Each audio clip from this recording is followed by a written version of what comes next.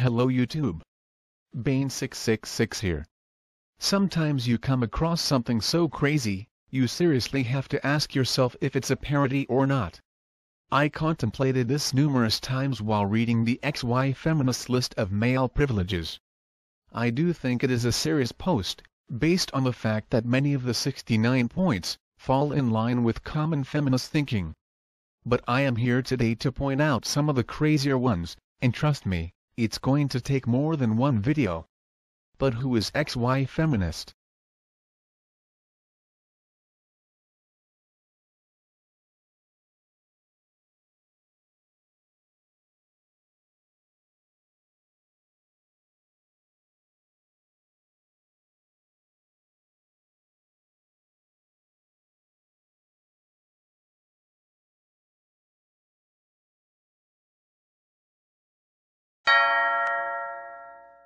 Wow. It seems that someone has been drinking copious amounts of the feminist Kool-Aid. Anyway, let's see what he has to say about his male privilege list.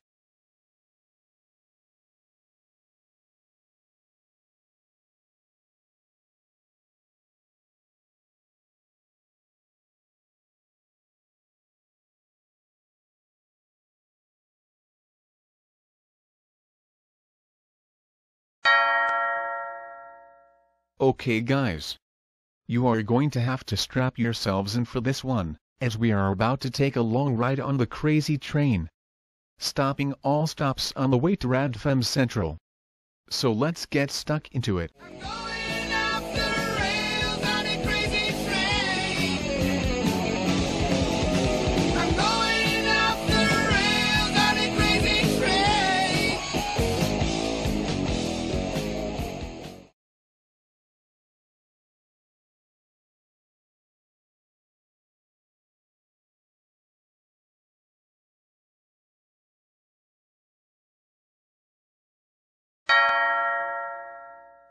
Patriarchy, patriarchy, patriarchy, patriarchy.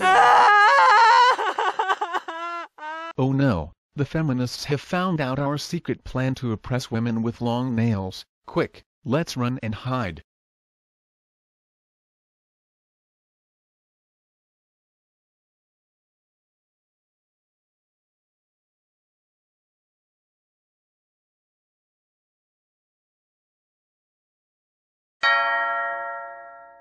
Isn't it great how feminists can make crazy claims, with absolutely no evidence or proof?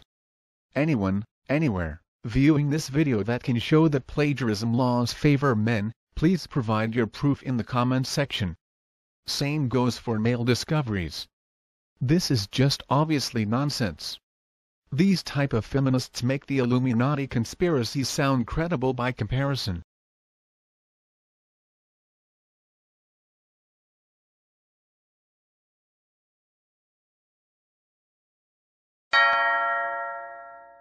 Just when you thought the 1 in 3 women will be raped myth was bad enough, now the crazies are claiming that more than half the female population are sexually abused before adulthood. No citations of course. And also no mention of male children who are abused. Oh no, because it only ever happens to girls, right?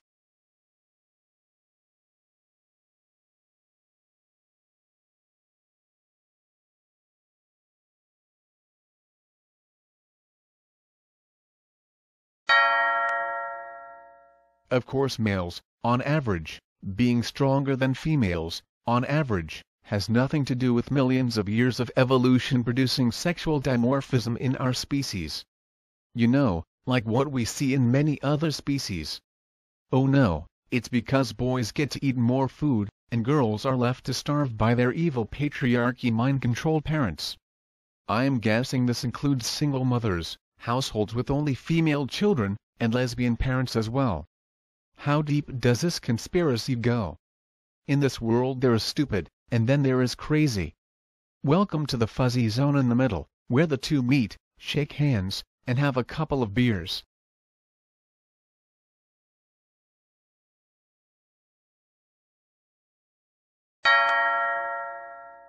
Ah, the good old, men are not judged by their appearance argument. I guess that means that this guy, is just as likely to get an office job as this guy. Oh no, appearance would not be a factor at all. What about these guys, ladies? Would you like their numbers? Or would you prefer this guy's number?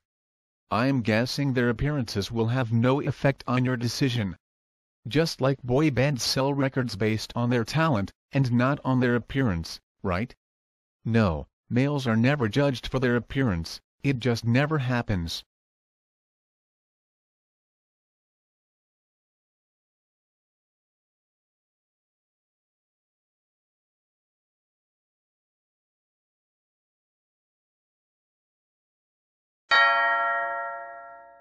Phallic-looking food? Really? That's actually a concern to some people?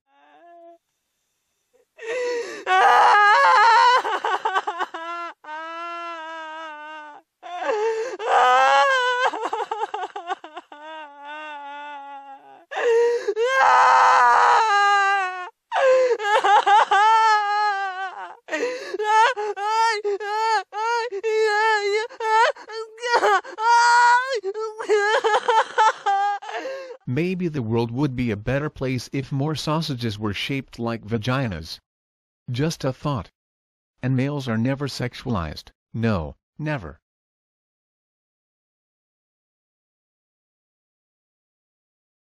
Admittedly, women are sexualized in the media more than men, but that does not mean that it never happens to men. A simple fact is that sex sells.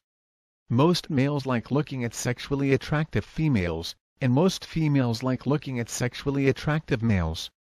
And of course some people enjoying looking at sexually attractive members of their own sex. I do not see anything wrong with any of this. It's natural for the vast majority of the human race to desire other members of the human race sexually. And it's not surprising that advertisers, TV and movie studios, and the music industry take advantage of this. I mean, have a look at this J-Lo video clip. I have muted the sound for your comfort. I understand she has reversed the stereotypical gender roles in video clips, but if you think this was done to just make a point, and not to appeal to the sexual desires of her fans, then you are crazy. This is nothing new, by the way. Look at this clip from Madonna from the 80s. Is she seeing these men as complete, complex human beings? Or are they just props there to adore her? Clearly she is the one with the power and control. They are only there to worship at her feet, and shower her with gifts. She does not care about their thoughts, life goals, or emotions. And you know what? I do not have a problem with this, because it's just a video clip, it's just a fantasy. Next.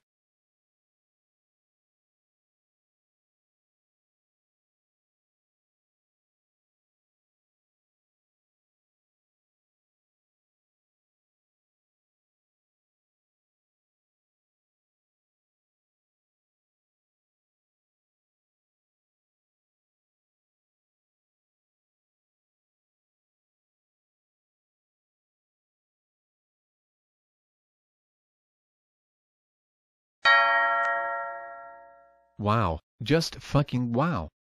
Really? Men try to make sure that the murders of women are unsolved and undocumented? Really? Wow, just fucking wow. And men take credit and resources from women? Really? Wow. As for the last part, where oppressed men will get priority care, well, what can I say? More and more evidence is being presented all the time that males are domestic abuse victims as well. Some studies put the percentage between men and women at 50-50, others have male victims making up a third. Yet are 1/3 to 1/2 of the resources dedicated to male shelters, helplines or whatever? The answer is, not even fucking close. And many feminists actively work against males getting help, by excusing violent female offenders, and misrepresenting the percentage of male victims. Fucking amazing. Next.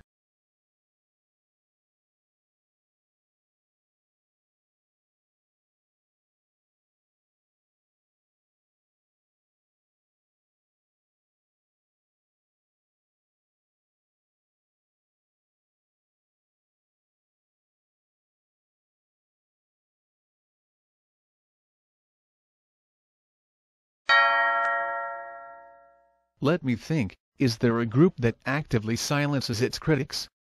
I wonder. Of the things that we're working towards. Now, if you would shut the fuck up for the 50th millionth time. I want to thank Ryan Brown for inviting me to speak here and the Canadian Association for Equality for sponsoring my talk.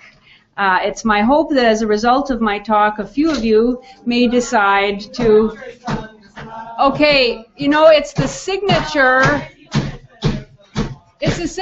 of a totalitarian ideology to attempt to quash dissent. So every time you interrupt, you're merely showing your repressive tendencies. You're not showing anything about your virtue. Okay, let's forget it.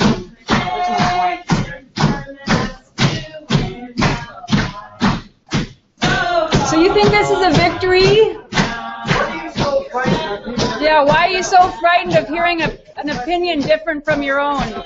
You're pathetic. This is what men's rights look like! This is what men's rights look like! This is what... Yes, clearly it is the poor feminists that are being silenced by the evil MRAs. Amazing. If men are incapable of seeing their own privilege, because they are privileged men, then would women not be incapable of seeing their own privilege, because they are privileged women? Or does having a vagina give you special privilege detection powers? Has tweeted out, says, for the record, Colbert Report is not as a white man, you don't... Hang on, Zoe, I'll come to you in just a sec. For the record, Colbert Report is not controlled by Stephen Colbert or his show. He is at Stephen at Home. Sorry for the confusion. Colbert himself has responded to some of the criticism on Twitter. Hashtag cancel Colbert. I agree. Just saw at Colbert Report tweet, I share your rage. Who is that, though? I'm Stephen at Home. Sui, you were just going to jump in. Yeah, I was going to say that I feel like it's incredibly patronizing for you to paint these questions this way, especially as a white man. I don't expect you to be able to understand what people of color are actually saying with regards to cancel Colbert. He has a history of making jokes. Sorry, being a white man doesn't prevent me from being able to think and doesn't prevent me from being able to have reasoned perspectives on things. I didn't give up my right to be able to have an intellectual conversation when I was born. I know, but well, white men definitely feel like they're entitled to talk over me. They definitely feel like they're entitled to kind of minimalize my experiences, and they definitely feel like they are somehow exempt and so logical compared to women who are painted as emotional, right? No one's minimalizing your experiences. No one's minimalizing your right to have an opinion. It's just a stupid opinion. I mean, it's a misunderstanding of what satire is. You just called my opinion stupid. You just called my opinion stupid. That's incredibly unproductive, and I don't think I'm going to enact the labor of having to explain to you why that's incredibly offensive and patronizing. Explain. I just told you I wouldn't enact that labor. The privilege of judging others based solely on their race and gender. But only if you are judging white males, right? Because we all know that all white males are exactly the same, right? This is bullshit. I really am sick of feminists and social justice warriors judging the validity of someone's argument based on their gender and race, but only if you are white and male, of course. This is just a pathetic way of trying to silence someone because you have no other argument. Not only is it bigoted, but it's also fucking childish. There may be a lot of people I disagree with, but I don't dismiss their arguments based on race, gender, shoe size, sexual habits, how tall they are, what type of car they drive, or whether they are a dog person or a cat person. These are irrelevant to their argument. Next.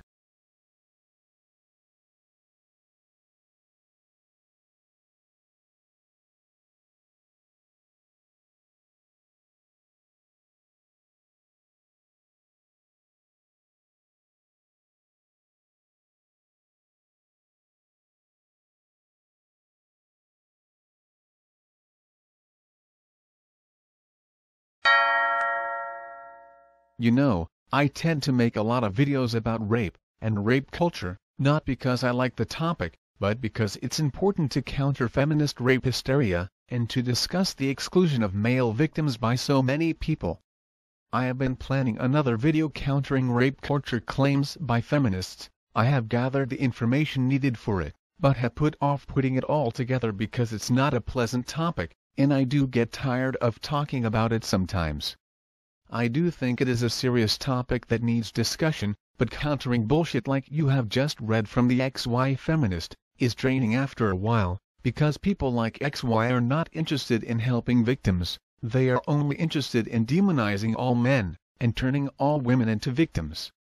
If their concern was stopping rape, or helping victims, they would spend less time and energy turning rape into a gender-specific crime, and more time and energy discussing all victims and all perpetrators, regardless of their gender. They are not concerned about victims, just gender-biased propaganda. Otherwise, why wouldn't they talk about male victims and female perpetrators, including the high number of female-on-female sexual assault victims? I think the fact that they exclude female victims when the perpetrator is female is very telling of their actual motives. It seems that the victims do not count unless they can be used to demonize males. I am not going to go into any more detail here, as I have done so in many videos in the past, and as previously stated, we'll be putting another one together on the topic in the near future. Next.